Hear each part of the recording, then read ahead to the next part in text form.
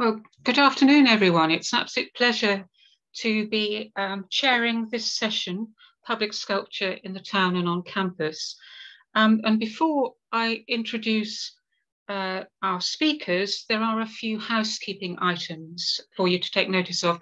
The session is being recorded, so if you have to leave for any reason before the end of the session, the video will be made available on Art UK's YouTube channel in due course. Closed captions are available thanks to live captioning by stage text. A transcript will be available after the conference on request. Participants who wish to use this should click on the CC button at the bottom of their screen to access the captions.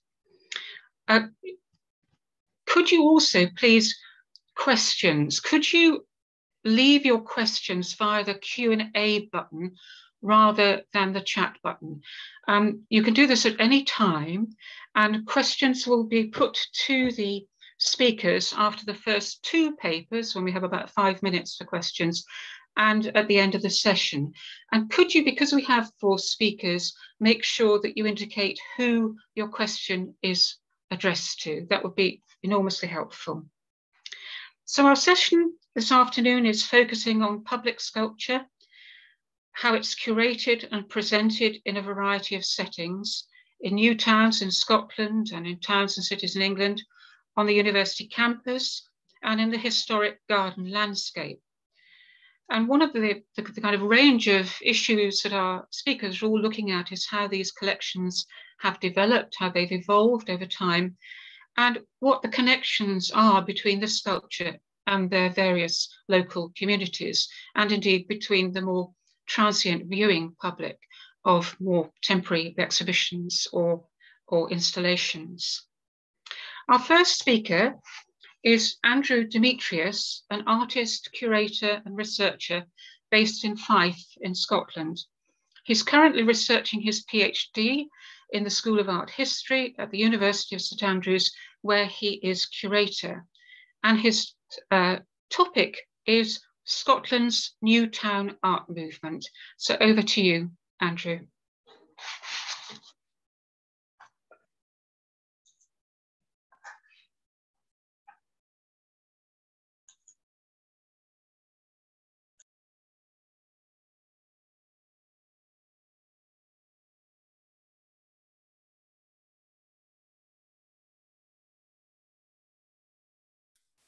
Right, okay, hi.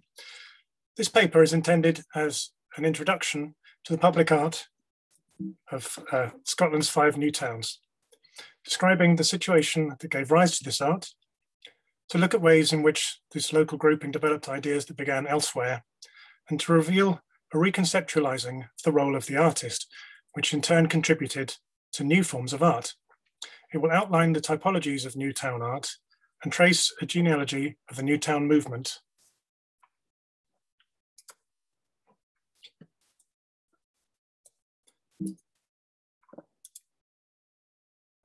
Following the Second World War, the Labour government of 1945 embarked on a programme of economic rebuilding and construction with a massive expansion of the welfare state to tackle the problems of public health, education, employment and social security.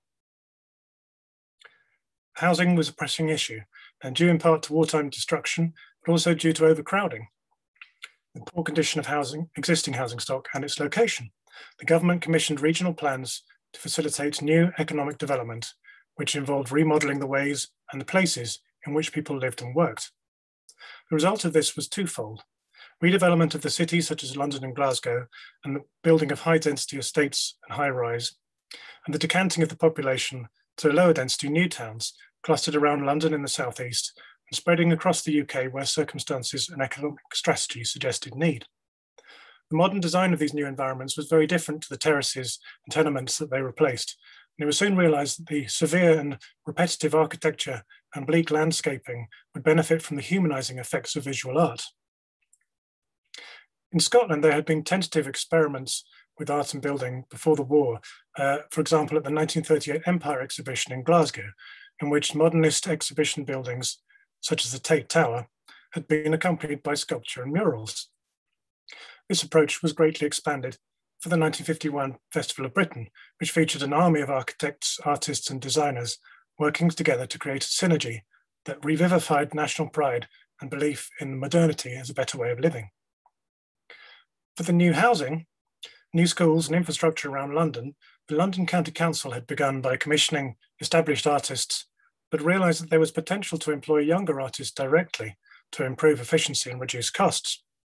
William Mitchell and Anthony Holloway, recent graduates from the Royal College of Art, were employed as design consultants to work with the architects on projects from 1958 to 68, thereabouts, producing many works integrated with building designs.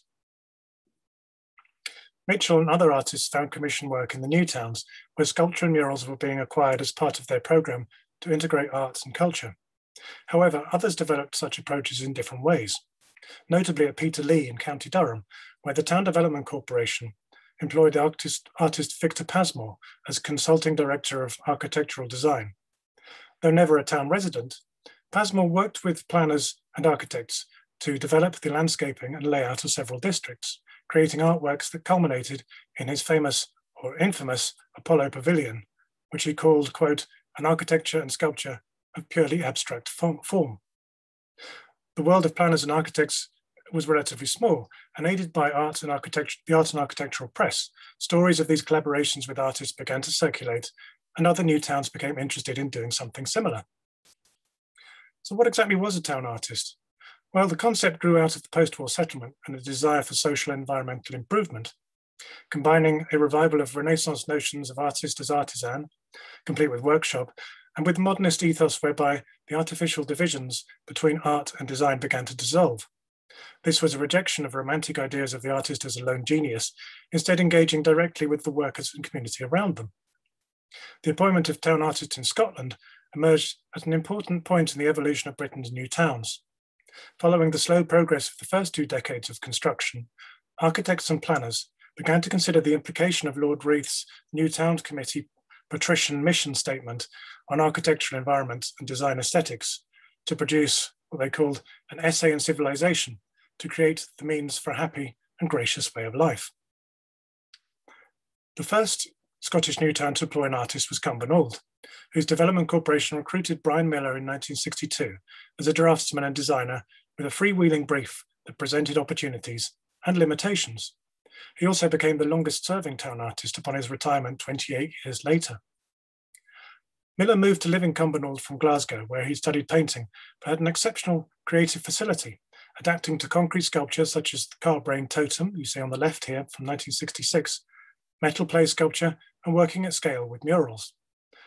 As an adjunct to their planning department, Miller's additions often came too late in the design process to be more than augmentations, leaving them vulnerable to later redevelopments. He was also expected to devote much of his time to graphics and marketing, part of the new town promotion machine. But living in the town, he was a real presence, embedded in the development corporation and within the community. I'm going to use the new town of Glenrothes as a case study to briefly illustrate the topologies of new town art. So the Development Corporation at Glenrothes in Fife commissioned the first sculpture for the town in 1965 from Estonia-born Scottish artist Benno Schutz to produce the imposing bronze Ex Terra from the town motto Ex Terra Vis, from the earth comes life, on the popular new town theme of the family group. Glenrothes chief architect Merlin Williams approached Cumbernauld Brian Miller to advise on the drafting of a job application, or job description for Glenrothes town artist, and in turn David Harding learned the limitations at Cumbernauld. As town artist, he insisted that a clause be inserted into every project contract that the town artist should be consulted at all stages of the design process, to be present at the beginnings from where the artist could have a real influence. He also forswore any graphic design work as a distraction from the matter in hand, making sculpture. Again, this was a long-term project in which the artist was embedded both within the corporation and the community with an open brief that evolved into an inclusive sculptural practice. Harding was given a permanent position and provided with a council house, salary, studio, and access to everyone in the development corporation hierarchy from the chief architect to construction workers, but no budget for materials. So the town artist adopted a pragmatic approach. Aided by well-disposed planners and architects, engineering contingency funds were adapted to supply Harding with building materials, mostly concrete and brick, to create a wide range of sculpture, architectural, freestanding and surface-based works. The artworks are mostly spread across the residential districts and are in many ways a contrast and a challenge to the traditional notions of public art as monument. Concrete, not bronze or stone, at ground level, not raised on plinths, and among the community rather than in civic centres. Much of the work's integrity derives from its truths to materials, and the shared materiality with the surrounding architecture and infrastructure is a key part of embedding it within the environment. So it was that Harding's designs for brick patterns and brick spirals engaged the skills and creativity of bricklayers to break away from the repetitious formality of conventional construction and instead engage with the artistic concept and realize it through their own practice. The geometric abstraction of these brick designs was complemented by more figurative works around the town underpasses. This bleak image from Livingstone below contrasts with Glenrothes' massive industry mural, which occupies the entire north and south wing walls of a pedestrian underpass. While the road above prioritizes traffic and pedestrians scurry through dark and menacing underpasses, they can enjoy Harding's hymn to the local industrial past and present. Mining, paper mills, and electronics are all represented in flowing, semi-abstract designs. One side is signed by the artists, while the other features the names of the engineers and construction workers hidden within the design in recognition of their efforts and creative input. The design for the Queensway underpass was inspired by local flora found around the site, which had previously been a farmland. As with industry, the work was carved in negative on large polystyrene sheets in the studio, transported to site and enclosed in timber shuttering. Concrete poured in from above, and when cured, the mold and shuttering were removed to reveal the finished design. Community painted murals were added to the interior by local youth groups to establish a balanced creative input from the artist and the community. Other community projects included Harding working with a class from every school in the town to create terracotta tiles, which were affixed to nearby neighbourhood walls. These tiles are still present and are a direct example of the ongoing intergenerational impact of town art, whereby the tile makers can show their children and grandchildren their enduring contribution to the local environment. Stanley Bonner was the first assistant to David Harding, made an indelible mark on the town with his design for the famous Glenrothes hippo, a single mould used to produce a small herd of 1.5-ton concrete beasts that roam and cluster across the town. Their quiet, surreal yet friendly presence has grown with generations of residents to their present-day status as official mascots of Glenrothes. Although not purposely designed as play sculptures, the ludic quality and position of many works invite climbing, games and touch, unlike the plinth/gallery context. There is also a more prosaic reason for the siting of works in and around play areas. These projects contained a budget for such items. Given the town artist had no funds of his own, he had to think creatively with colleagues to find small sums of money with which to obtain materials.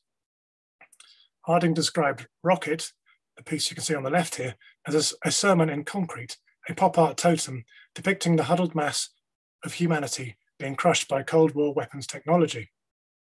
Sited within an award-winning play area, originally covered with sand, surrounded by a wall high enough to contain the space, with jutting brick patterns at several points to allow children to climb in and out.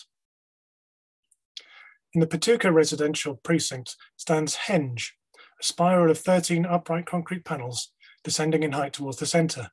Blank and unassuming on the exterior, the panel's inner faces are a tour de force in casting technique, the use of aggregates and finishes.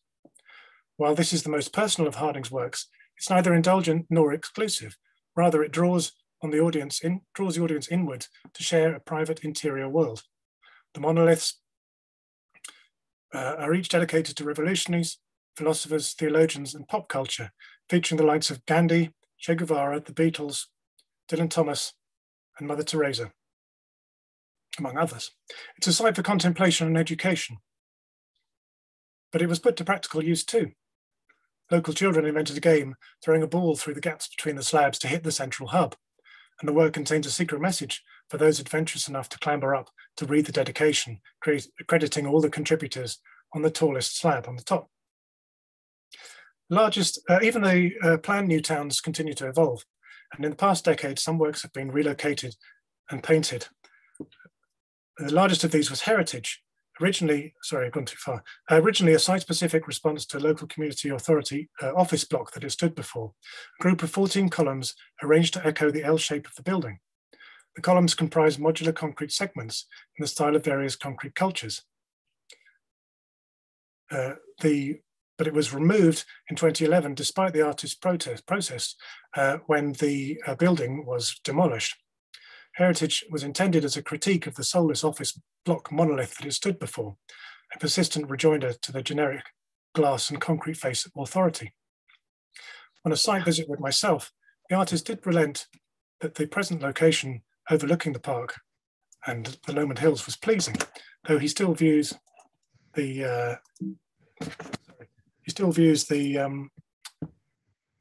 removal of the work and the painting of other works as vandalism. The lewd equality is ever present, as you can see in the previous slide, in this slide with adults and children alike. Poetry was another strand of Harding's collaborative practice, which led him to cast a short series of verses in concrete slabs to be positioned around the town, various intervals, bus stops and local shopping centres. Poetry Path was a collaboration with Glenrothes poet and resident Alan Bold. Living in the town, Harding was aware of the difference between what they call the desire lines and the planner's more angular paths.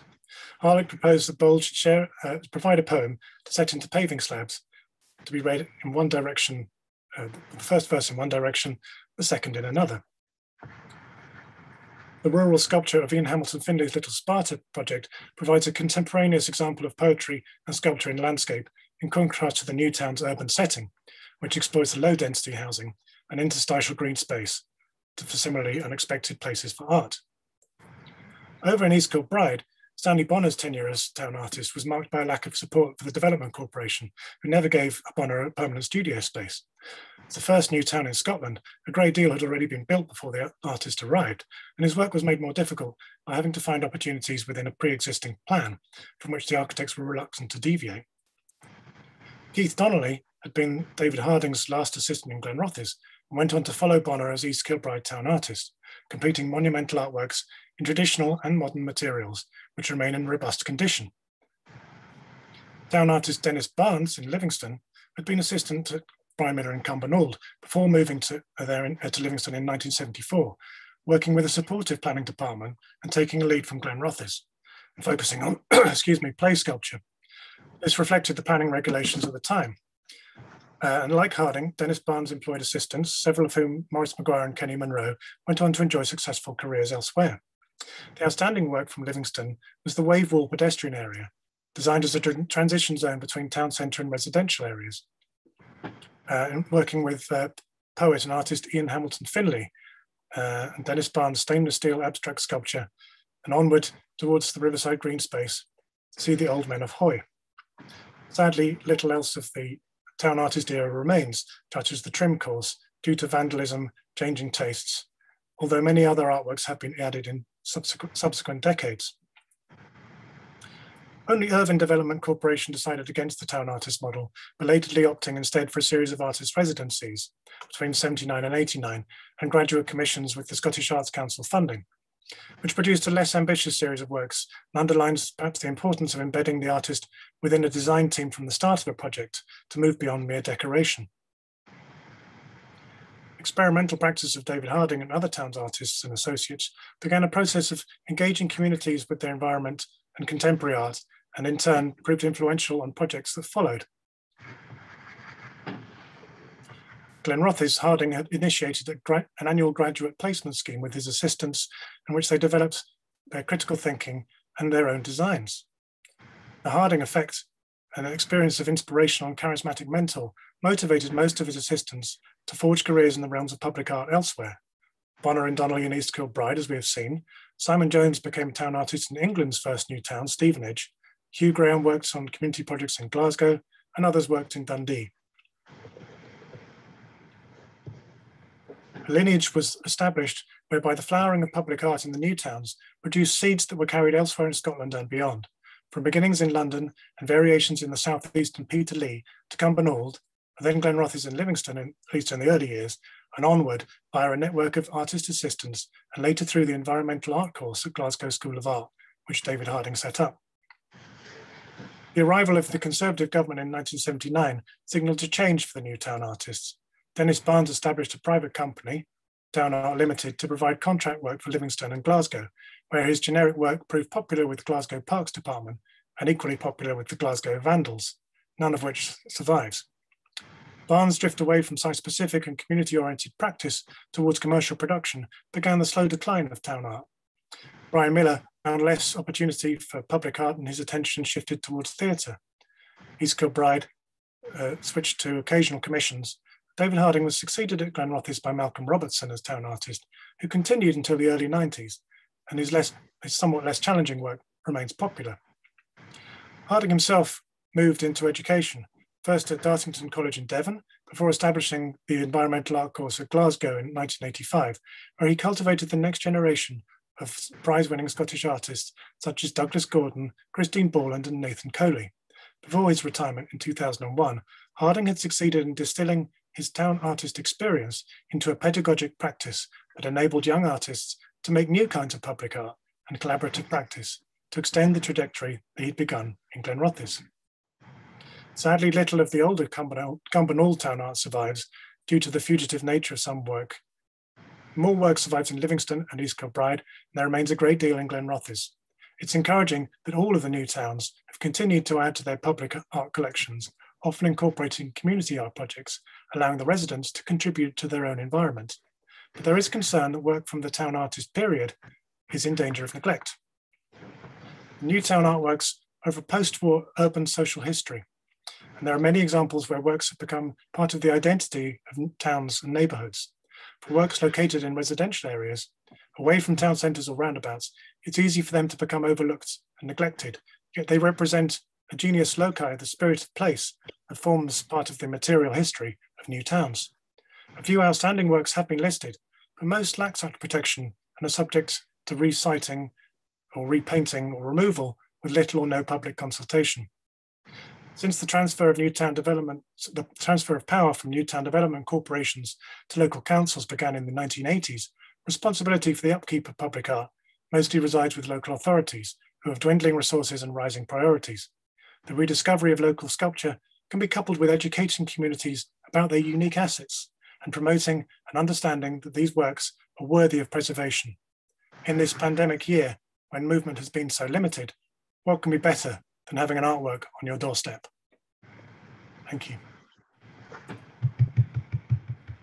Thank you. That was terrific, Andrew, and perfectly to time. Absolutely, absolutely brilliant. Not a miracle at all. And lots of questions. I'm sure we've already had one specific one, but we have to wait till the halfway point of our session. So moving on now to our second paper. This is given by Kate Harding, who is Artistic Director of the Harlow Art Trust.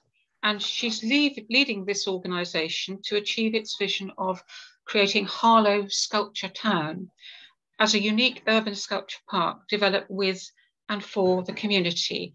And this is the topic of her presentation today. So over to you, Kate. Thank you.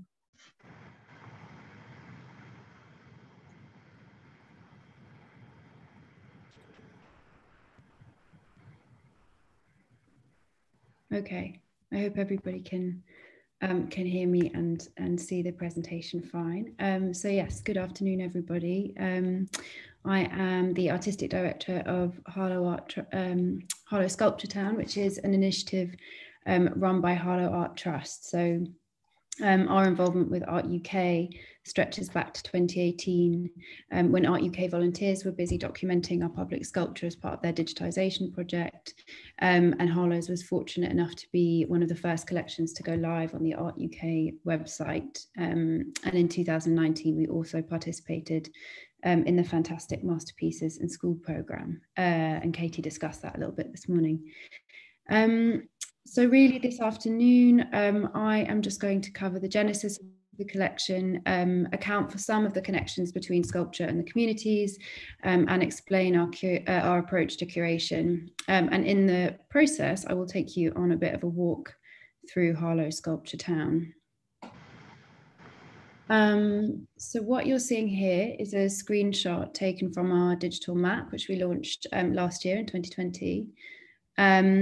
I just said previously that I will try to account for some of the connections between sculpture and communities, and that's for a good reason that I think this slide illustrates quite well, with a collection of over 100 sculptures spread across a 30-kilometre area, which is itself a living, breathing town with a population of 80,000 people. There are going to be myriad connections between people and sculpture that that we don't know about, that will always be unknowable, and are just part of the personal geographies of people who live and work alongside the sculptures, and that's part of its enduring power, I think.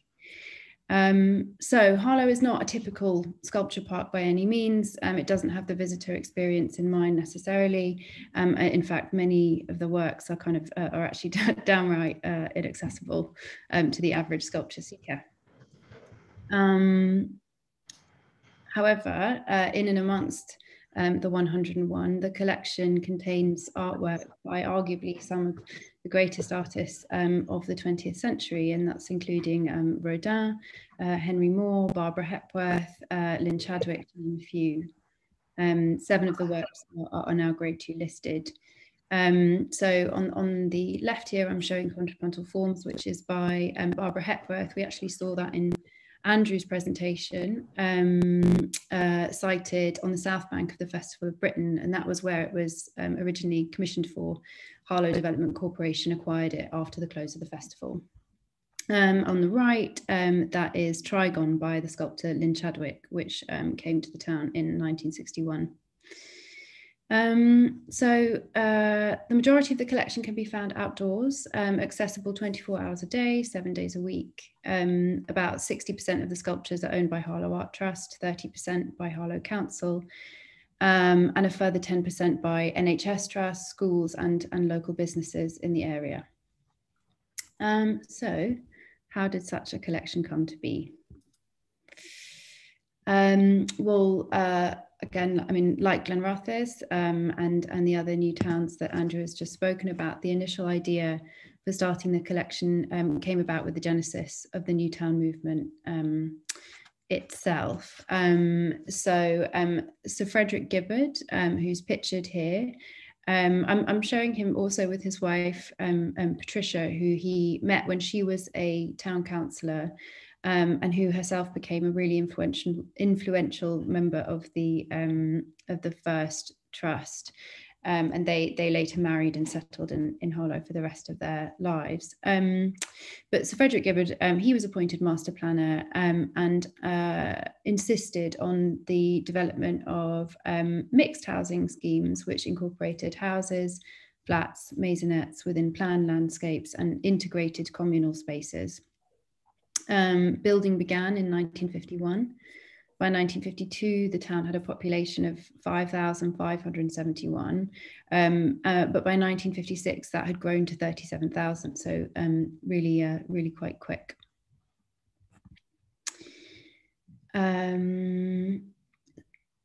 Gibbard was, he was uncompromising from the beginning that high quality art should be cited for Harlow's communal spaces, and he claimed that it had been his trips to Florence that had inspired him to quote, source the finest works of art for Harlow Town Centre. So here I'm showing you a picture, quite small, of the Loggia dei Lanzi, an open-air sculpture gallery of antique and Renaissance works in the Piazza della Signoria in Florence, including Michelangelo's David, which you can just see bottom left. And then on the left is a drawing by Gibbard, which is taken from his book, The Design of Harlow. Again, not sure how easy it is to see, but you can see a kind of impression of an equestrian statue here, and an indoor and outdoor sculpture gallery with works in a kind of classical style. So by 1951, the Harlow Development Corporation had already started bringing sculptures to the town. The first commission was this one here, which is called Chiron Teaching the Young Hero by Mary Spencer Watson. And she was commissioned to create this for the coronation of Elizabeth II. And Gibber's correspondence with the artist gives a good insight into the thinking behind it. He wrote to her, "We do not know what the sculpture should be, but it is felt that in some way it should try to express the community idea.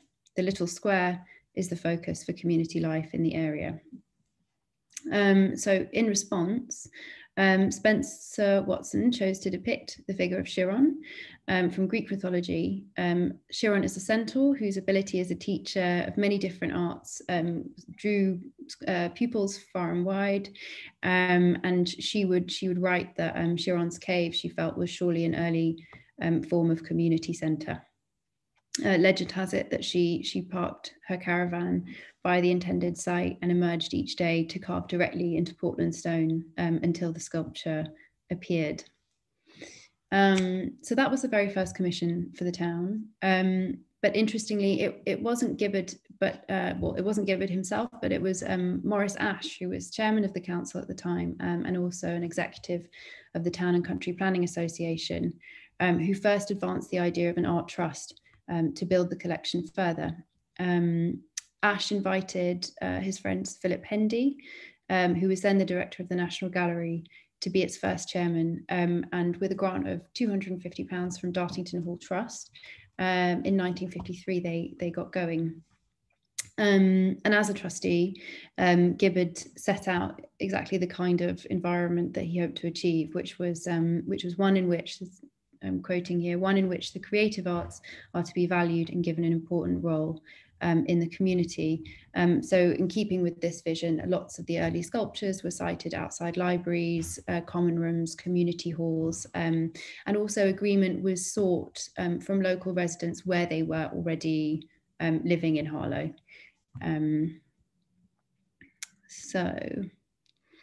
The trust built the collection in two major ways. One of these was just through acquisitions, and they relied heavily on good connections and the generosity of artists to bring sculptures to the town. I always think it's sort of worth noting that unlike other Newtown collections, so far as I can tell, these acquisitions included works that preceded the contemporary moment. So on the left, there's the Roman head, which is now unfortunately lost. In the middle, it's that work by Rodin, Eve, which was completed in 1882. And on the right, a Madonna and Child sculpture made by an unknown artist in the 16th century, which is now in St. Paul's Church in the town centre. Of course, the other main way of building the collection up was commissioning, and they commissioned both well and lesser known artists of the time. On the right here, this is the monumental Meat Porters by Ralph Brown, which is dated 1957. So born in Leeds in 1928, Brown is considered the younger contemporary of that sort of eminent group of Yorkshire sculptors that include Hepworth, Moore, and also Kenneth Armitage. And a smaller work of his, Sheep Shearer, had been purchased by the Trust in 1955 while Brown was studying at the Royal College of Art. So again, quite similar to the Scottish Newtowns, work was acquired from artists, or artists were working with councils who were quite early in their career. Off the back of the success of Sheep Shearer, the Trust commissioned Meat Porters for the Market Square. And it's widely considered Brown's most significant piece. And is based on studies of bummeries, which is a term for porters whose job it was to haul meat carcasses at Smithfield Market in London. And Brown hoped that the subject would resonate with the people of Harlow Newtown, many of whom would have moved from East and North East London and might have been familiar with such scenes or even known or have been porters themselves. And then on the left, which we've also seen today, I think already. This is one of the most well-known works in the collection. It's Henry Moore's Harlow Family Group, which was commissioned in 1953. And Moore's initial idea was to make a group rather more than life-size, conceived on human and classical lines. And he had he could hardly have chosen a more appropriate subject. Just a prospectus published by BP in 1964 titled Moving to Harlow advertises the town as the perfect place to raise a family. It says that it was the safest place in the country for children and old people, and there were opportunities for working wives as well. So by this time, Harlow had been nicknamed Pram Town by the press on account of its really quite booming population. The relationship between residents and Harlow Family Group is particularly well documented. It has always attracted people to augment the family. There's quite a charming excerpt from a report by the Daily Telegraph on the day of its unveiling, which reads that within an hour of its unveiling, the family had already entered into the life of Harlow. Small boys were getting up on the pedestal, clambering over the woman, taking occupation on the empty space in the man's lap. At one moment, indeed, the family of 3 had expanded to one of 7. And there are countless photos, such as the ones I'm showing here, both of which come from personal collections. The one on the left is a long-time volunteer of ours. And so the sculpture has played an important role in the lives of local children and indeed adults as an object of play. Rumours spread, for instance, amongst youngsters in the 50s and 60s that the sculpture was still somehow growing. And there are also reports of children bringing the figures a drink of water on hot days. So obviously, as these pictures illustrate, even though the Trust had justifiable concerns about the vulnerability of the work from the beginning, they resisted suggestions to erect railings or otherwise kind of physically protect the sculpture pretty much until that was no longer tenable. The head of the child figure had been knocked off once, knocked off a second time, lost and recovered by public reward by the mid-1980s. And after that point, the Trust and the Council did see fit to move the work indoors to the ground floor of Harlow Civic Centre, where it still resides today. Nonetheless, it still kind of has the capacity to go wandering, animated in different ways as a sign and a symbol for the town. It's often been used as an unofficial emblem and is a work of art that's somehow come to signify the spirit of Harlow in many different ways. And I think it speaks well to the ways that residents also invest sculptures with meaning over time. So on the left, here is the family group kind of enlivened as responsible Harlow citizens caring for their town by disposing of litter.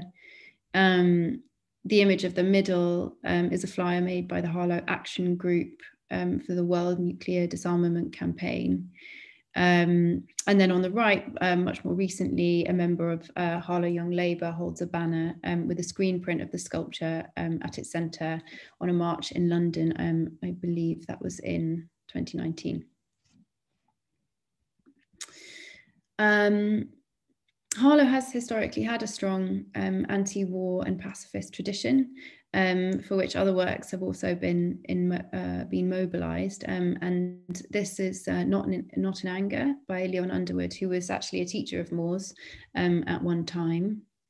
Underwood had dreamed of this work as a giant anti-war memorial standing on a cliff top above Dover. It was first cast in the 1920s when the clenched fist with the thumb enclosed by the fingers would have been instantly recognisable to many people as a gesture of peace and symbol of solidarity with people suffering in the Spanish Civil War. And in 2016, it also became a focal point for the vigil of a local man, Eric Juzvik, whose killing was widely and wrongly interpreted at the time as racially motivated in the wake of the Brexit vote. So in many ways, the sculptures have been used and continue to be used as a focal point for various kinds of activities, solitary, communal, personal, political, cultural, and a sort of mix of all of those things together. The pictures I'm just showing now are some recent examples. This was a sketch by a local artist, Jordan Cook, who kind of busied himself during lockdown last year, sketching some of the works in the collection. This is an image of our Art UK Masterpieces in Schools Day, when Cat by Jane Ackroyd went to local primary schools. It was a fantastic success. And also, I mean, it's not just the trust that cares for the work. Organised groups of local experts and enthusiasts have also kind of banded together to support the conservation of the collection for future generations.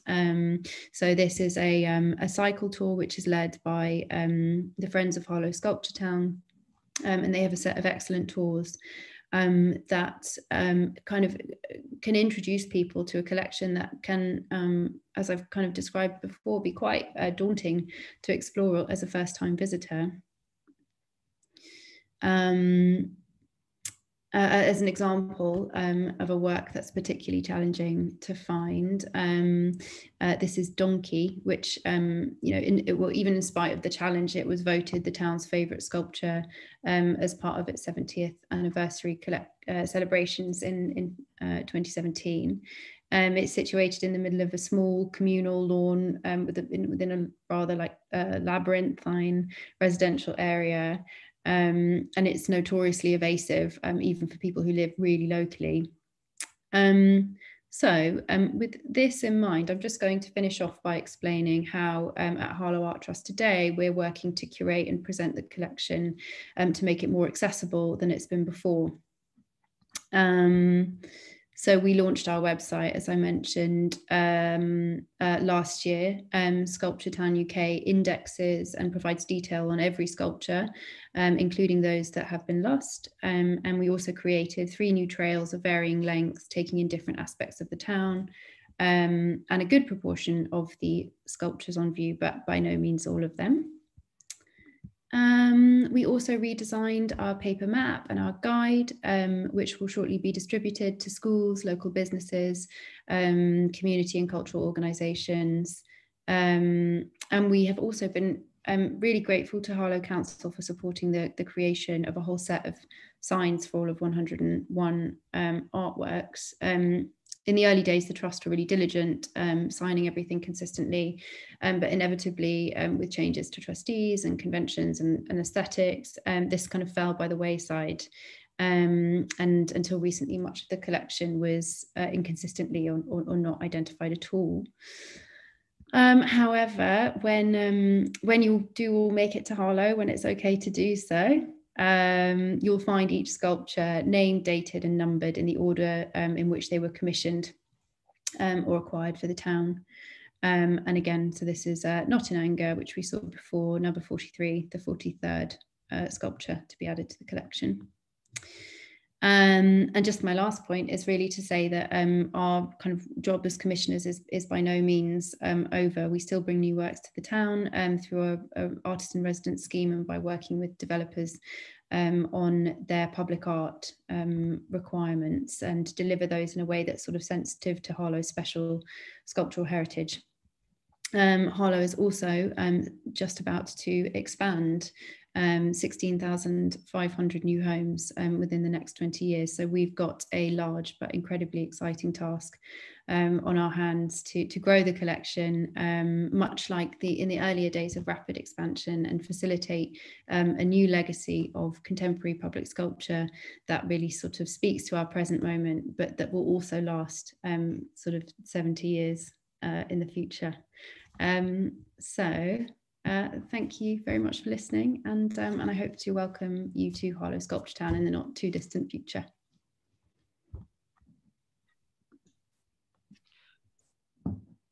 Thank you. Thank you again for another wonderfully rich paper, and one that fits so well with our first paper with Andrews. I think there are questions coming up which actually address both papers, so I will leave you, I think, to decide on the first one, which comes from Murad Cross. And she asks, did the Newtown residents have an input, or did they take what they were given? That is, did they prefer abstract or representational sculpture? I remember seeing abstract wall sculptures in the 1960s in Cumbernauld and being puzzled by what they were. That sounds like a Scottish Newtown question. Cumbernauld, yes. I mean, I think I may have shown one of the pieces she refers to in Cumbernauld, which bears a remarkable resemblance to some of the earlier William Mitchell, Anthony Holloway work in London. So I think the artists were keeping an eye on what each other were doing. The Cumbernauld work initially would have been mostly by the town artist Brian Miller rather than the community. It was quite different to the situation in Glen Rothes, where, as I sort of illustrated, David Harding was much more of a collaborative practice. And although he sort of begins by working with the architects, the engineers, and the construction workers themselves, there's a point at which he usually steps away, and that's in the naming of the artworks. So most of the works in the residential districts will have names that the community themselves have given to them, and they became reference points in what remain, I guess, but were certainly initially were quite stark and repetitive landscapes. So if somebody could say, meet you by the hippos, or meet you by something else, then that was a geographical location that became more of a kind of identity, I guess one would say, for these various little districts within the town and for the town as a whole. As far as abstract and representational sculpture is concerned, the town artists didn't really talk down to their audience. If they weren't living in the new towns, they were spending a lot of time there. And so they're quite happy to offer a bit of both. I think it was at a time when modern art, or what looked like modern art, perhaps was more challenging to its audience. So this was quite an experimental practice from the get-go. And I think that the communities rose to that and embraced it.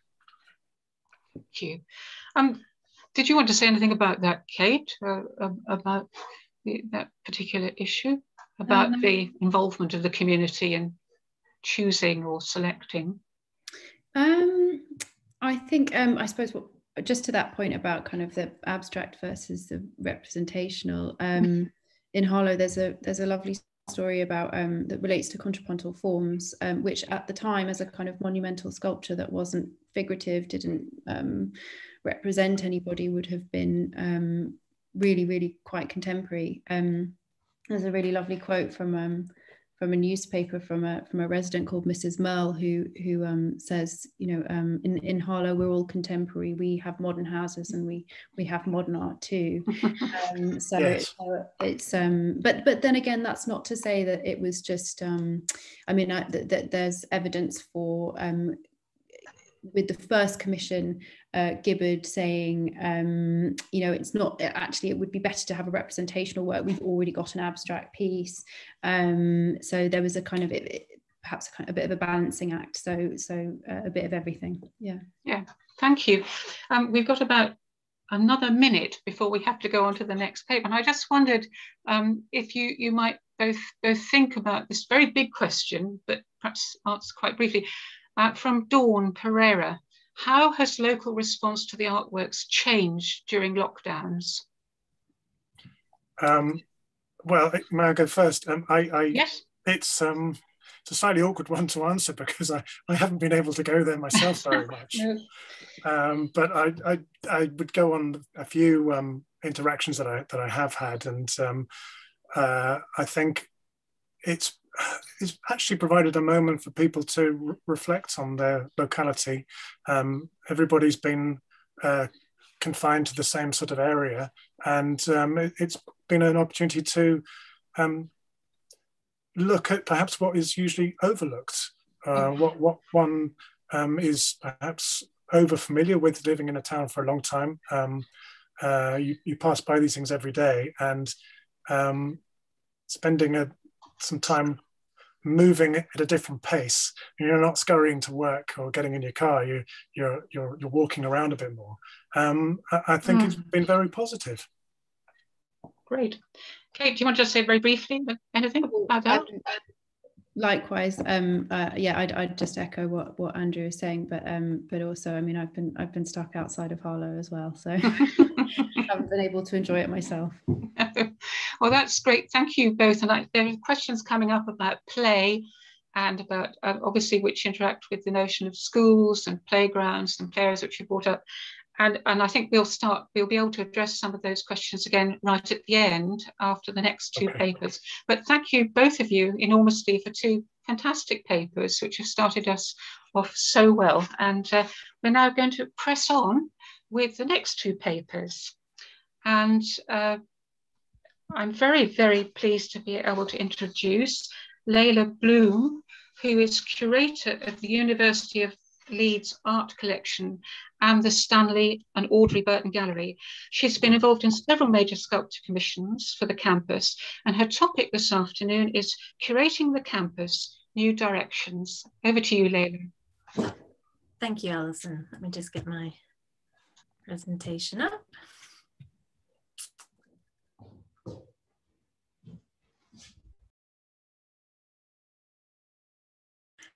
Right, I hope you can hear me. I think there was a bit of muting back and forth. Do come on and tell me if you can't hear or see me. Yes, Curating Leeds campus. Over the past few decades, there's been both an explosion of commissioning of sculpture and an associated critique. In recent years, scholars have explored questions about artworks commissioned by civic and corporate bodies and for healthcare settings. UK university campuses have also seen a renaissance in public art commissioning. The reasons for this renaissance are similar to those for other public art commissions: placemaking, widening audiences and participation, the well-being of students and staff, and fostering student and staff recruitment and retention. But the meaning of public art on campus has its own particular character. This meaning is also continually changing in response to the shifting needs of the university. In the light of the COVID-19 crisis, this situation is set to change again, perhaps dramatically. A year ago, in March 2020, Hans-Ulrich Obrist, artistic director of the Serpentine, called for a major government-funded public art response to the COVID-19 crisis. He declared that the crisis demanded that museums find ways to go beyond their walls to reach everyone. In this context, the Art UK Sculpture Project could not be more timely. Digital engagement has been crucial to connecting with audiences during the crisis, and it will continue to be essential for arts organisations in the future. How will this affect the production and engagement with sculpture? The University of Leeds provides an ideal case study to illustrate the current situation for public art on campuses. Its public art collection, which dates back to 1923, has been constantly evolving since then. Using artworks from this collection, I propose to explore the changing purpose and meaning of public art on the university campus, and to ask, how will this change again in a post-COVID world? As a curator of the University of Leeds Art Collection, I have the honour to care for some 3,500 artworks. These include include a strong and growing public art collection. The university's first public commission, a frieze entitled Christ Driving the Money Changers from the Temple by Eric Gill, was commissioned by Vice Chancellor Sir Michael Sadler as a memorial to the fallen of the First World War. What might have been a traditional commemorative sculpture actually launched a lively debate about the meaning of art when it was unveiled in 1923. Sadler, who was Vice Chancellor at Leeds from 1911 to 1923, was a remarkable teacher, passionate about the value and transformational effect of education. He was also a serious art collector and displayed his personal collection of early English watercolours, post-impressionist and English modernist works within the university buildings. He liked to show old and new works beside each other to encourage students to compare and discuss artistic developments. When he retired, Sadler left an important group of these artworks to the university. This was an incredible legacy which helped establish the University Art Collection and give it a contemporary character going forwards. The War Memorial frieze by Eric Gill was contentious in 1923 because of its subject matter. The gospel story of Christ driving the money changers from the temple was not a typical theme for a memorial. It was intended as a moral commentary on the war. Gill depicted the fleeing money changers in contemporary dress. Leading the retreat is a woman stuffing money into her handbag, followed closely by her husband, identified as a pawnbroker. The biblical verse carved around the scene translates as, "Go to now, you rich men, weep and howl in your miseries, which shall come upon you. Your riches are putrid." Even before its unveiling, a heated debate about the frieze had erupted in the local press. Correspondents described the work as bizarre, puzzling, strange, and not appropriate. Local pawnbrokers were especially indignant. The Pawnbrokers Gazette denounced it as a tasteless and tactless parody. Sadler defended the commission, arguing that the frieze depicted a Christian view of war and the work was one of the finest things in modern art. Despite strong opposition from many quarters, Sadler stood by the artwork. He declared that the carving will tell its own tale. It was therefore dedicated without incident on the exterior of the Great Hall in 1923. Though the War Memorial was not universally loved, and indeed a later vice-chancellor disliked it so much he instructed the gardeners to grow ivy over it, it certainly set a trend at Leeds for public art that could provoke debate. The university's public art collection truly took off, however, with the commission of Man-Made Fibres by Mitzi Cunliffe in 1956. Here seen atop the Clothworkers South building now. Mitzi Cunliffe is best known today for her design of the BAFTA Award mask. This glamorous American sculptor was chosen as one of only 6 women sculptors for the Festival of Britain in 1951. Her 8-foot-tall work in cement, root-bodied forth, was placed at the Waterloo entrance of the festival. Sadly, it is no longer extant, like so many other major works from the festival, which were not designed for longevity. The bronze maquette, however, is held by Leeds museums and galleries, and of course is now visible online at Art UK. Following the festival, Cunliffe's new Man-Made Fibres building was a highlight. To adorn this new centre for synthetic textiles, Cunliffe proposed a cat's cradle of hands holding threads woven together as if by a loom, carved in Portland stone. She was worried about the artwork's impact, positioned atop the building, and suggested it be gilded to be more visible. Unfortunately, the building's architect quashed this idea, suggesting that a gilded sculpture might blind people on sunny days. For Cunliffe, it was important that people could engage with her sculpture physically. In 1950, she wrote that sculpture must again be made accessible. In other words, removed from galleries and placed outdoors. It should be, as she said, taken for granted by people as part of the natural environment, the stuff of life. She said she wanted her work to be used, rained on, leaned against. Though Cunliffe's sculpture for Leeds cannot unfortunately be leaned against, her work and her approach inspired a host of other artistic creations. Among these is another public artwork, a celebration of engineering sciences, designed by Alan Johnson, who was actually one of the architects with Lanchester and Lodge who had worked with Cunliffe on the Man-Made Fibres building. This artwork is constructed of lightweight and therefore cost-effective glass fibre reinforced polyester rather than Portland stone. It enables the frieze to float around the exterior of the auditorium of the mechanical engineering building, with forms echoing Cunliffe's style. In 2016, to mark the 60th anniversary of Cunliffe's sculpture, the university mounted a year-long Yorkshire Year of the Textile programme with support from Arts Council England. Over that year, Cunliffe's sculpture inspired new poetry commissions, community canopies, talks, dance performances, and even knitting workshops. Several new art commissions were initiated, both temporary and permanent. Sue Lottie's stone carving was placed, her stone carving text to Texans was in the pavement in front of the building, specifically designed to draw attention to Cunliffe's work overhead, ensuring that it would be noticed. One of the most beloved works on campus is Quentin Bell's work, Levitating Woman, the Dreamer. It was commissioned through Stanley Burton, a local businessman and long-term patron of the university and its art collection. Burton had offered funds to purchase a work from Bell, who had been the first professor of fine art at Leeds. Quentin Bell suggested an ambitious, larger-than-life sculpture of a floating woman, a recurrent motif in his work, inspired by a conjurer's trick that he had witnessed as a young child. The fabrication of this floating figure, however, posed some technical challenge, and so Burton and Bell turned to the civil engineering department for advice. Dr. Gurdev Singh developed the complicated steel armature required to make the sculpture appear to float, with an outer shell of fiberglass. Initially, the work was installed so that it soared over a void space at the Edward Boyle Library. When the building was renovated, the sculpture was relocated to Clothworkers Court, where it now floats over a garden of textile dyeing plants. More recent examples of collaboration between artists and scientists on campus include Simon Fujiwara's Aspire and Sarah Barker's The Worlds of If. Fujiwara's column for the Layla Library was designed as a skyward archaeology, reflecting the history of research on campus. From the coal dust covered base representing the university's early relationship with the textile industry, the column goes upwards through rusty bricks and mechanical cables to finally terminate in green biological forms.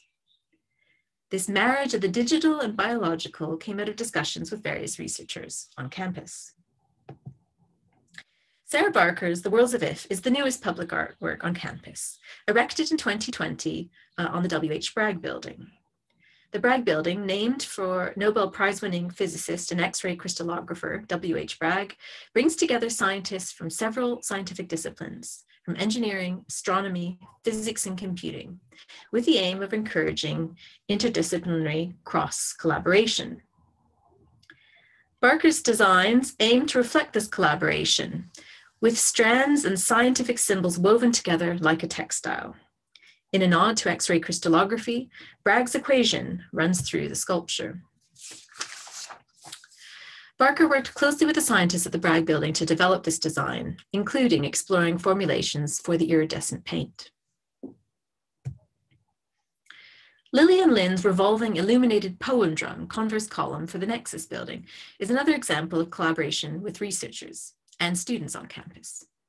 Lynn has long been interested in freeing words from the linearity of syntax in a physical way by moving them within her poem drum creations. For this work, Lynn invited students and staff to contribute texts on the theme of interchange, invention, and creation. This is highly appropriate for the Nexus building, where researchers collaborate with business and industry professionals.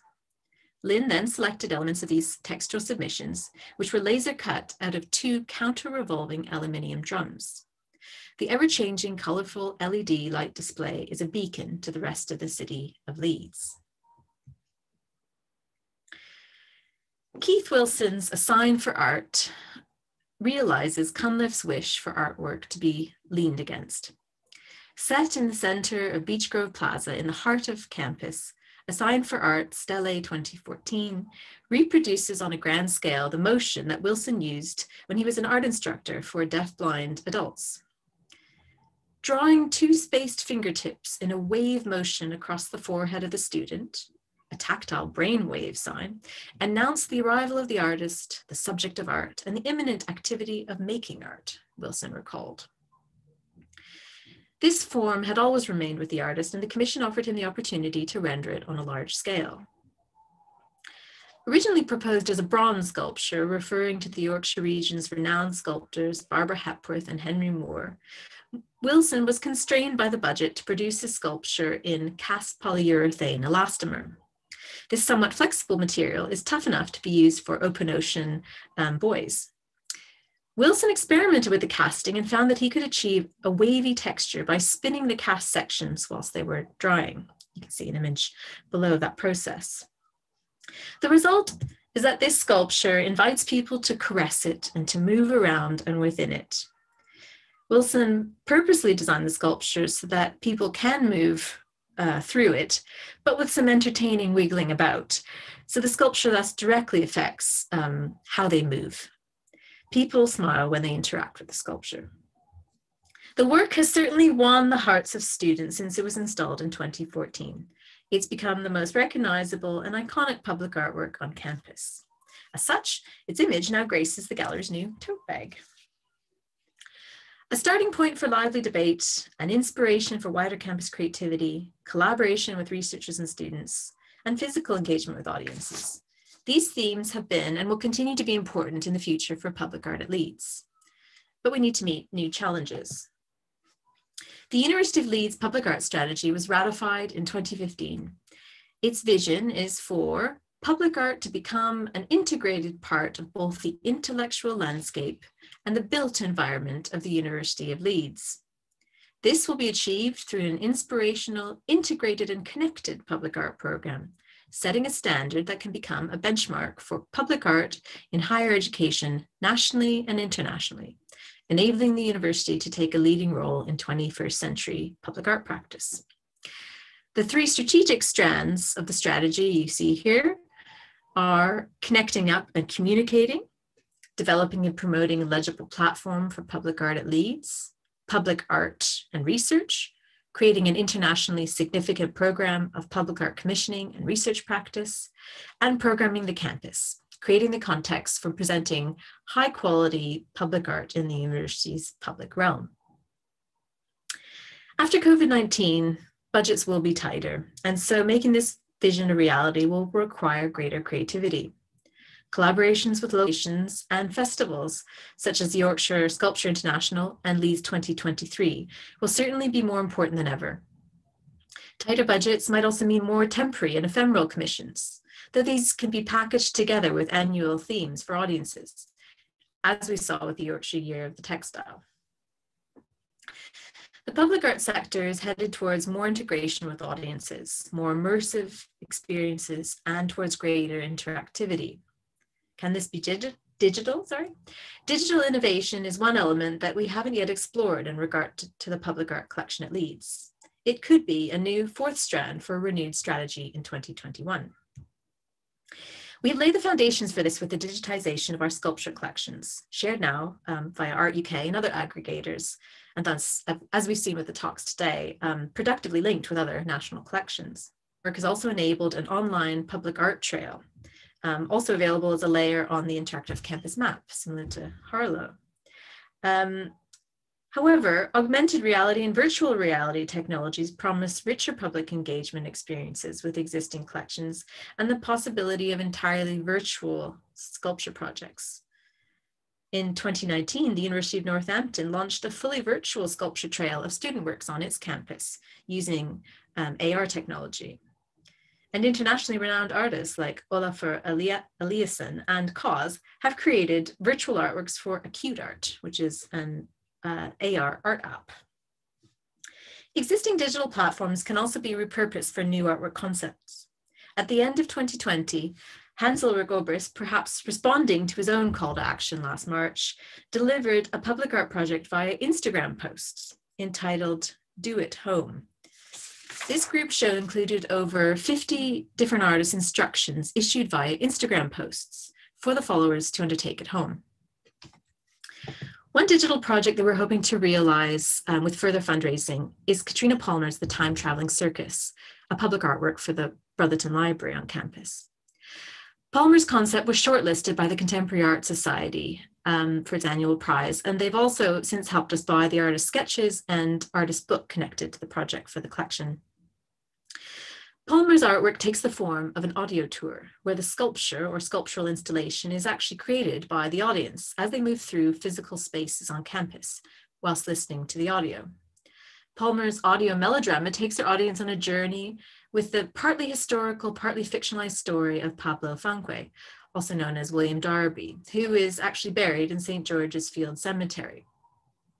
This 19th century cemetery now lies within the university campus bounds, and the library holds its archive. Darby, who is immortalized as Mr. Kite in the song by the Beatles, was the first Black circus proprietor in Britain. His wife Susanna was tragically killed in a circus accident whilst at Leeds, and he therefore chose to be buried in Leeds at her side. Realising this project would involve both students and staff at the university in its creation, across different disciplines. Staff in the School of Media and Communication would be involved in the technical process of recording and audio editing. Poetry students and poetry fellows at the School of English would engage with Palmer's writing process, creating new output from their interaction with the artist. The School of Fine Art, History of Art and Cultural Studies, whose building is adjacent to this cemetery, has already invited Palmer to speak to their students for a professional practice talk, and would engage its students in her art-making process in a variety of ways, in particular via the school's Centre for Audiovisual Experimentation, CAVE. This audio work for campus would challenge conventions for audiences of what public artwork can be, and therefore make a significant contribution to the developing definition and possibilities for public art. Virtual and digital experiences must be woven into the university's strategy for public art. Curating the campus must integrate the idea of the university as a site for digital experimentation and inquiry in public art. This has been a happy week for universities as students and staff begin returning to campus following the recent lockdown. However, the process of reopening campus is complex and will take some time. Campus life and culture on campus will not return to its former vibrancy for many months. For those students and staff now returning to campus, this university's public art collection has the potential to contribute to their well-being, restoring a sense of place and adding value to the physical on-campus experience. And of course, after such a difficult year, one of the attractions of public art is that it's artwork that you can actually lean against. Thank you. Thank you. That was terrific, Layla. Really full of very interesting and fascinating material. Particularly, I'm at Loughborough, and we have an art collection which was started by Stuart Mason, really an external art collection. When he was, education officer, those very kind of brilliant years of his time of giving part of the money for building to putting up works of art. So it brought all kinds of thoughts to my mind about how we continue and continue that creativity on campus and how we curate it. We have questions after the next speaker, and I'm sure there will be plenty for you to get your heads around, because it brings up so many questions again about the role of education and also transient audiences, because students aren't there for that long. They're kind of there for 3-4 years, possibly more, but it's constantly changing. So we're going on to our final paper. I'm very, very happy to introduce my colleague at Loughborough, Michael Shaw, who curates, teaches and makes sculptures. He's a lecturer in fine art at Loughborough, and since 2005, he has curated and installed annual shows at Burley House, which is just outside Stamford. Each of these shows consisting of being of around 20 large-scale works, which is a huge undertaking. And his topic for us today is curating sculpture in the landscape. Over to you, Michael. Right, thanks very much, Alison. Thanks everybody for, oh, I disappeared. Somebody stop me. Hello.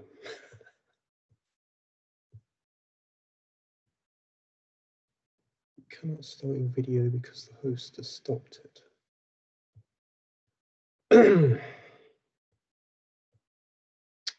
Hi, I'm assuming you can hear me because I can't see myself anymore. I've got my video running, but I think the organisers may have stopped me, but that's okay. We can hear you. Okay, good.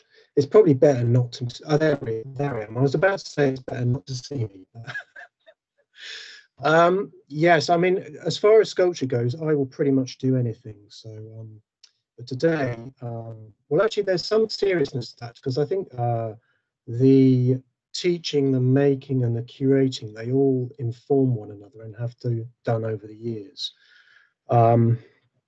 So I will share my screen now, and hopefully you will be able to see the PowerPoint. Yeah, so hi everybody, my name's Michael Shaw, and I'm going to talk a little bit about my curating activities which occur at Burley House. For anybody who doesn't know, it's a very large stately home. They market themselves as the finest Elizabethan mansion. Now, that's probably not aggrandizement because it is a pretty impressive place if you go and see it. And my role started, as Alison said, in 2005. Now, my predecessor was the person responsible for kind of setting up the sculpture garden, because initially it was a hypothesis. So the very early works tended to be in wood. Now, a lot of those are coming to the end of their natural lifespan, which also connects to some of the ideas and discussions that Andrew was talking about in terms of vandalism, and perhaps the actual, you know, when do you actually retire an artwork and when does it decay to the point where it's not actually valid anymore? So we have about 25 to 26 sculptures in the permanent collection that were all made after 1998.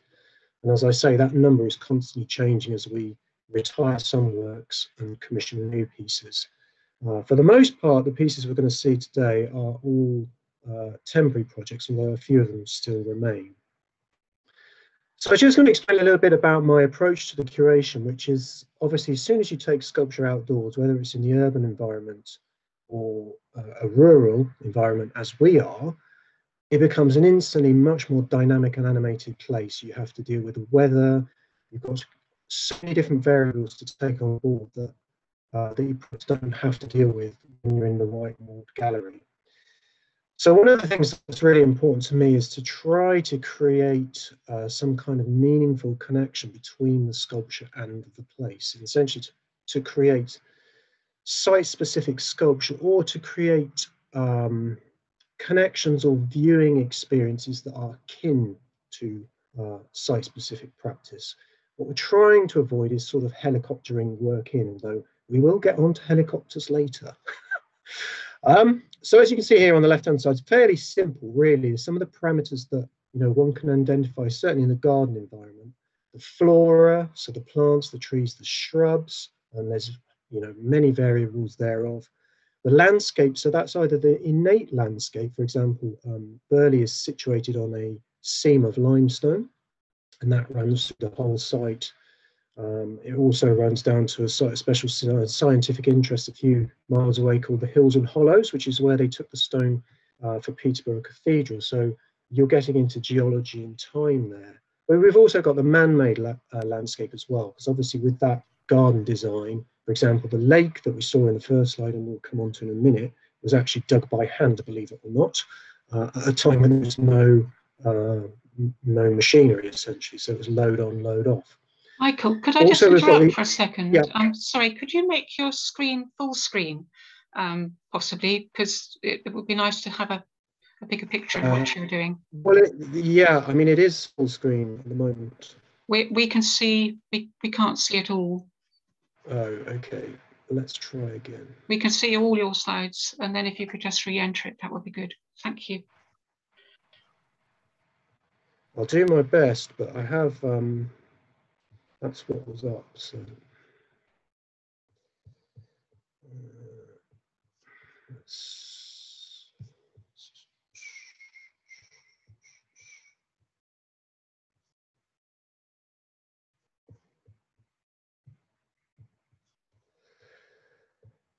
is that better? We can't see your picture yet. We need to be able to see the slide. We just say it just says that you've started to share your screen. Okay, well, that I mean, that is. Do you see anything now? No.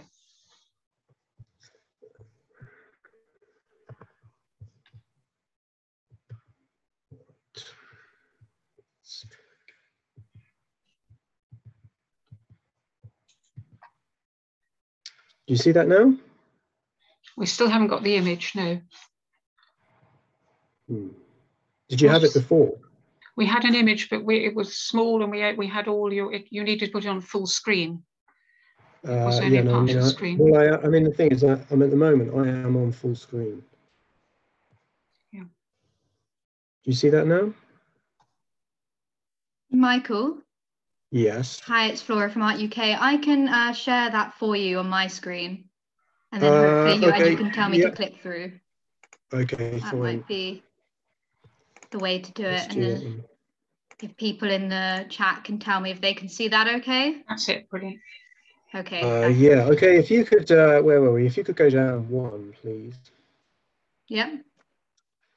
Okay, so yeah, so I think we just forgive me for that. It's like Zoom terror. So we talked about the flora, the landscaping elements. The three remaining sort of factors that one can consider are the architectural features. So we have a series of dry stone walls. There's a boathouse, there's a mausoleum and an ice house. Then we shift into things like garden design, which, you know, which are obviously much more man-made. So the pathways, the streams, the lake itself, the dam that holds the lake back. Interesting, one cannot install sculptures at any depth on the lake, as I found, on the dam, as I found out, because it's protected by the Reservoir 1974 Act. And then we have the house itself. So if you could be so kind as to move on. Could you go to the next slide, please? Yes, lovely. Oh no, back one, please. So there should be a plane. So here you can see some of the landscaping that we are lucky enough to benefit from. So on the left-hand side, you've got Down to Earth by Hex, which was a life-size representation of a Junker bomber, dive bomber. And this was made by a German sculptor. It's actually located in what is essentially an amphitheatre. So the premise was it kind of crash landed or come to ground in that natural bowl that exists. The second piece, obviously, you know, there's obvious connections between the Dazzle ship by Andy Hazel and the lake and the runoff, the sort of jetty slipway to the lake itself. Could we move on, please? Yes, again, so picking up that notion of the vistas and the pathways, obviously, that's obviously something that, again, that changes over the course of time, depending on how the extent to which, for example, laurel is cut back or tree husbandry. So it's a kind of dynamic thing. So that those vistas through the landscape can actually change quite rapidly. For example, with the sighting of Garland Necklace by Owen Bullitt, we tried to take advantage of that. Or also, as you can see on the right-hand side, Richard Trupp's sculpture, which kind of looks like this wedge that had fallen out of the sky. Now, from 2 or 3 of the pathways by which you came upon the sculpture, you couldn't see it in advance. So you would turn a corner, and then all of a sudden you're seeing the sculpture. So there's that, so that you're heightening that element of surprise by the placement of the work itself. Next, please. Okay, so I'm going to talk a little bit about how we've worked with the flora. And the moment you put anything highly reflective outside, it's going to take on its surroundings. And that's going to obviously work in an urban environment as well. You've probably seen the pictures of Anish Kapoor's highly polished works, you know, the piece Cloud Gate in Chicago. Somehow in the natural landscape where it's quite green, you've got quite samey colours, and somehow that really helps things integrate. So for example, Louis Plant's piece on the right hand side, it's high polished stained steel. So as the viewer moved around that, the sculpture would kind of appear and disappear. So certain viewpoints is more visible, and in other viewpoints it becomes more camouflaged. Likewise, Stefano's piece was actually made from mirrors. So again, that high reflectivity is using or exploiting the surroundings. Next, please. Okay, so I don't think I need to tell you the title of this one. I've always really liked this piece because it's one of those occasions when an artist comes to you and proposes something. It's a very sort of poetic mix of topiary and sculpture. Obviously, the features of the rabbit are defined by the aluminium. The rest of the body is sort of defined by the bush and the shrub. So left-hand side obviously was pretty much when it went in, and now it's grown a lovely coat. It looks a lot happier. Next, please. So this is Growth System by Julian Wilde. Now we have, in collaboration with various different sculptors and artists installed work directly onto trees and tree trunks. In this case, it's a dead horse chestnut tree. And Julian's sculpture is not so much a drawing as a space as a drawing on the tree. And as you can see, in certain parts, the ivy's growing over it. Now, this sculpture's been in nearly 10 years now. So it's in a constant state of flux. There's a kind of battle between nature and the work. And I think that's quite interesting as well for people, you know, perhaps the more local visitors who are regular, they get to see that change over the course of time and through the years. Next, please. Yeah, so this piece is slightly in the vein of the American sculptor Tara Donovan, who uses very much everyday materials. And here you can see Taz Lovejoy's just really use flower pots. And again, that's sort of quite prophetic in its connection back to the place that you're visiting. And this sculpture was installed in the Weeping Willow, and the various forms kind of look like dahlias as well. So there's a kind of ongoing relationship between the material of the work, its location, and what it looks like. Next, please.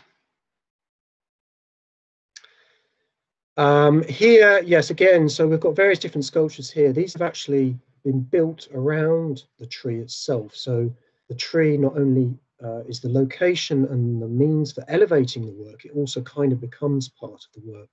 Now, Intersections by Nick Horrigan was quite interesting because the inner cube's actually made from industrial shrink wrap, which, you know, to give it its common name, is cling film.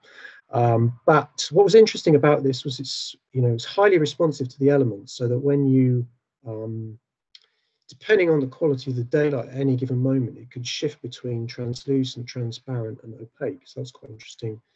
Whereas Wills Nash's piece was much more sort of kind of optical. So that would kind of oscillate between almost appearing to be flat and actually sort of being fully dimensional. Whereas Richard's piece, the kind of sword, to give you a sense of scale there, that's probably hitting about the 5-meter mark. So again, that's using the sort of physicality of some of these trees when you get outside. I mean, what is noteworthy, you have to put some seriously large objects outside for them to hold the spaces when landscape becomes open. Next, please. So as previously mentioned, one of the other things we're sort of lucky enough to benefit from is a range of architectural features in the garden. Now, there are a lot of dry stone walls, some of which remain in good condition, others have sort of collapsed folly style. And this was a kind of giant wicket installation by an artist called Sue Kirk, where, as the title suggests, trying to get the impression of this work kind of going through the wall as it sort of rises up like a boat at the back. Now, this is probably around about, it's kind of roughly elliptical, so it's about 6 meters at its kind of extreme length. So in terms of, you know, an artist taking a kind of way of working that we would kind of associate with something almost domestic is quite, it is sort of quite noteworthy to see it on such a large scale. Next, please. Yeah, so here we've got a cross-section of other pieces that we have over the years installed on other sections of walls, or in the case of Rubber Blubber by Avril Elwood, she kind of created these sort of jellyfish-like creatures that the way we installed them, they appeared to be coming through the roofline in the crack. As you might imagine, Sheila Volmer's Spring 2 leaps over the wall, so you only get to see one side of the sculpture from the side you're on, obviously, and then you become slowly aware that there's something else going on as you move around the whole garden. And I've always had a soft spot for the Grassfall piece as well, which, if anybody's curious, is made from AstroTurf. Next, please. Yes, we're super lucky to benefit from an ice house, which, as well as being cool, as you imagine when you go down the bottom, it's actually quite high. So it's approximately 6 meters high and 5 meters in diameter. And you enter from a kind of higher elevated position. So when you walk into the building, probably 2/3 of the space is actually underneath your feet. So it's quite interesting, as well as being dark and a kind of perfect place to locate and install neon and light works, as in the case of Timepiece by Andrew Stonia. You also get a very different view of sculpture, because it's not not that often that you get to look down on it. You know, you're either looking at it at your eye height or up at it. Again, due to the sort of generous spaces, we've also been able to hang stuff from the ceiling, kind of stalactite, stalagmite style, with Anemones by Stanley. And then I'm just going to show you a final piece, if I may, on the next slide, in which the artist has kind of taken advantage of it, sort of looking a bit like a rocket silo. So Blue Streak by Anthony Carr is kind of site-specific in many ways, and the kind of rocket itself is a giant cyanotype, which upon it are various moon trails that Anthony photographed using pinhole cameras over a number of months at Burley, and then that was translated onto the sort of paper rocket, and the whole frame is kind of the premise of this sort of rocket launcher. So again, it's an artist who's making reference, well, actually making work at site, making reference to site, and then exploiting aspects of the site to contribute to the totality of their work. If we might move on.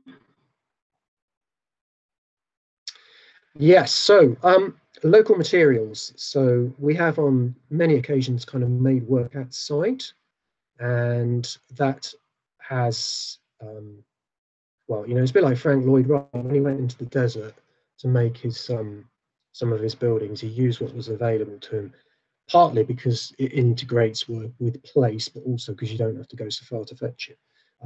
These days, and maybe that's not so applicable, but Robert Fung's piece on the left-hand side, that the timber cladding there was sourced locally. The mane and the tail is all kind of wood that was found on the estate. And I should say, I find it really difficult not to call it the Trojan horse, because the gardeners with whom I work in, they have nicknames for all the sculptures, so I have to be super careful. But Skip Tank, or rather Canary, I really like this piece. It's sort of sat on the dam, overlooked, kept guard over the lake. And as you can see, if you're a fan of phone numbers, you will know that 01733 is a Peterborough local to Stamford phone code. So that gives a clue as to where the skip came from. So those things that come from nearby don't actually have to be natural for them to sort of have some connection to where you're at. In the next slide, we are going to see Dennis O'Connor's piece here again, that uses local stone, and this was created by the artists who work a lot with Andy Goldsworthy. I'm going to speed up a little bit now, if we can go to the next slide. Yeah, again, this was a piece by Stuart Ian Frost, where he used oaks that were felled on the estate. The fleur-de-lis he found on a lot of the furniture within the house. So again, it was local materials, local motif. I think if we might go to the next slide.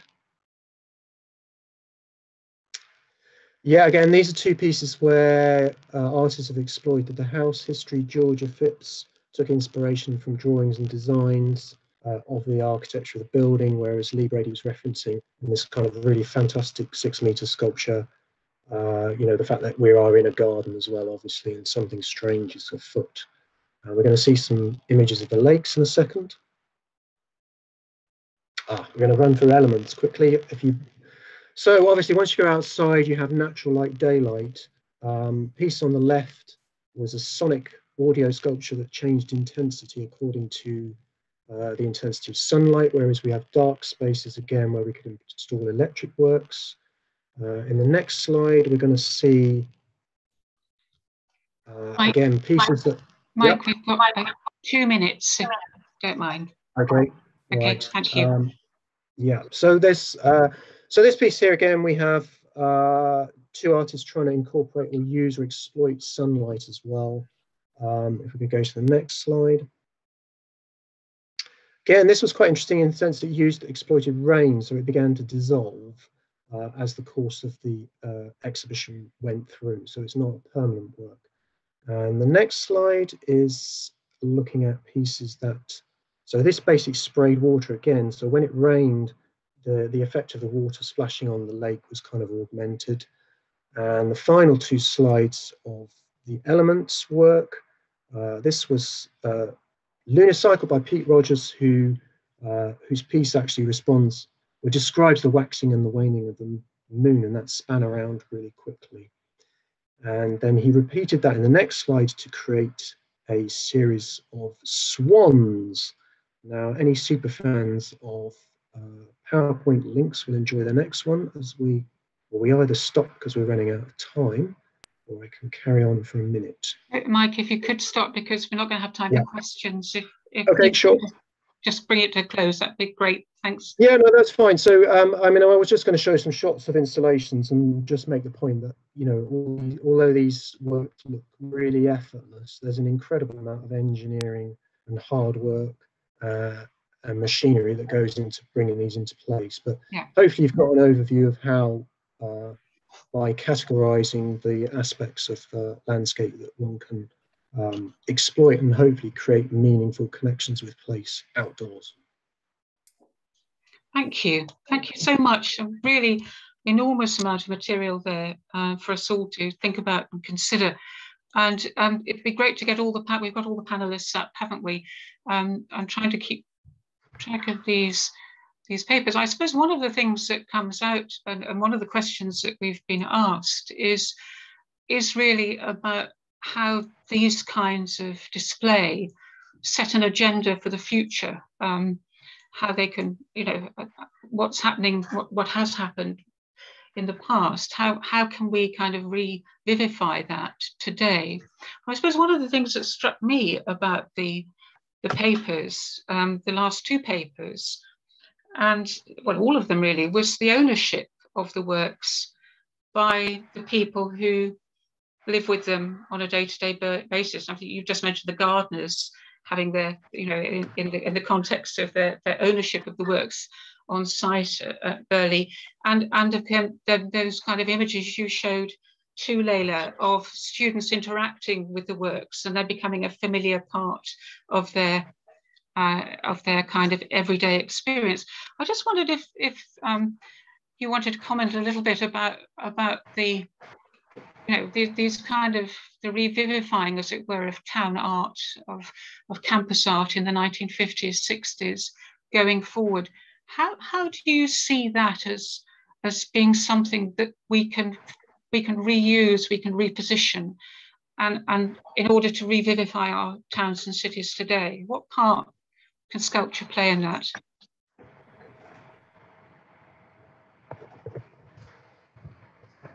Well, I don't. If you don't mind, I'll start.